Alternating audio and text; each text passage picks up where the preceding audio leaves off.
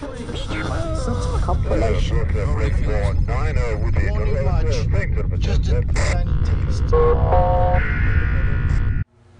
Hi there guys, I'm Chris Bowden and welcome to the Geek Group. Today we're going to talk about relays. This is a standard generic ISO, basic ice cube relay. This is, when you think of relays, this is usually the first thing that people think of, and they call them ice cube relays because, well, it looks kind of like an ice cube. It's a little clear plastic thing with pins on the bottom. Different types of relays have different numbers of pins, and they're arranged the same way the pins on a vacuum tube are. So, yeah.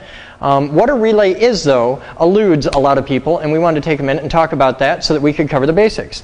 Now, this works exactly the same way as a relay, but these are actually called contactors, is what this big giant thing is. But it works pretty much the same way. Now, here's how a relay works. A relay is an electromechanical switch. It works on an electromagnet. And the way it works is pretty cool. Here's how it goes. You have a little an arm inside with a contact on the top and the bottom. And this connects off to a wire. And we'll put on the wire, we'll put a battery, and we'll put a little light. That's my light. And this is the box of our relay. Okay? There's my light. Now, on the other side of the relay is a contact here that comes out. And we'll do another one in black. We have the black contact down here. It comes out this side. So we have three electrical connections on the relay. We have the common, we have normally closed, and we have normally open. And I'm going to actually move that a little, because in actuality there's a little air gap here. Now, inside there we have a coil.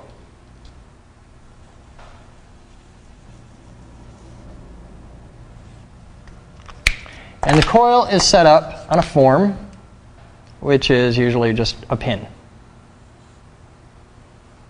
And it sits in a base plate. Okay? So there's your basic ice cube relay. Now the way this works is on the coil here, we need red, so many colors. If you put across these two wires, say 12 volts. Common things on relays are 12 volts, 24 volts, which is often AC, and 120 volts. Now, if there's no electricity going across this, and our wire is connected on the green terminal over here, now when there's no electricity, this wiper is up and it touches this, so it's normally closed. So in this instance, the light would be on. We apply voltage on here, and the magnet pulls the wiper down, so it changes from being connected here to being connected down here. So it goes from the normally closed to the normally open, at which point our light would turn off. That also works the other way. If you connect the wire down here to normally open, it works just like any other normally open switch. Without any power applied, connected from the normally open through our little battery light circuit to common, with no power applied, the light is off. When you apply power here, the light turns on. Now, this may be kind of dumb. You're like, well, why not just apply power to the light? This is used for things where the power you're applying here might be a 12-volt control circuit, and your light might be a big light in a warehouse that works on 120-volt power or something like that. You can use a small voltage to control a very large voltage, or the other way around. You can use 12 volts to switch 5 volts or things like that. So this relay here is rated for up to 250 volts AC at 10 amps on the contactors, and I don't know if you can zoom in tight enough to see the little contactors on there. Take a look. You can see there's little contactors inside. Actually, I think I could open this right up, and you can take a look in. We can break a relay. Let's just pop it right open and share it with the world.